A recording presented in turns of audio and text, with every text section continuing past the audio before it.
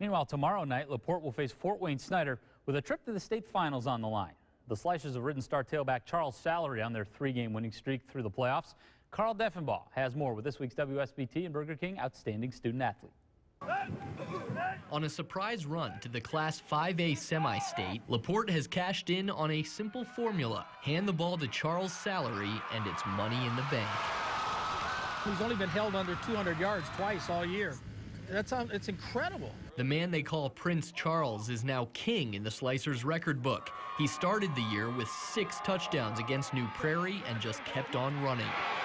After another huge game in the regional championship, he now has more than 2,600 yards this season and more than 4,200 in his career, both program records. It was an expectation of mine, and it was a goal of this offensive line, so, you know, we're achieving it right now, but still not satisfied. We just want to go to Indy. He's got that speed to kick it in. He's got the cutting ability, and I've had several people comment on his field of vision, that his field of vision is tremendous. Listed at 5'7", Sallery doesn't cast a long shadow, but he's used that as motivation during his record-breaking senior season. It makes things harder for you. It's more challenging. I like being challenged. I'm competitive. When nobody was here at the stadium, he would be here running stuff and cuts and pretend he was carrying the ball and working on the weights and stuff.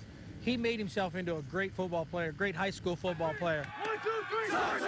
Sallery and the rest of the Slicers have played this entire year for Jake West, their teammate that collapsed and died during a practice last fall. He was a very vibrant person in our school and on this football team, and these guys miss him, and they keep him on their mind all the time. One thing is that we want to leave everything we got on the field. We want to have no regrets.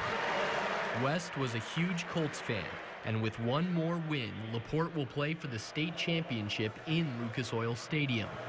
For Charles Sallery, that would be priceless. Carl Deffenbaugh, WSBT 22 Sports.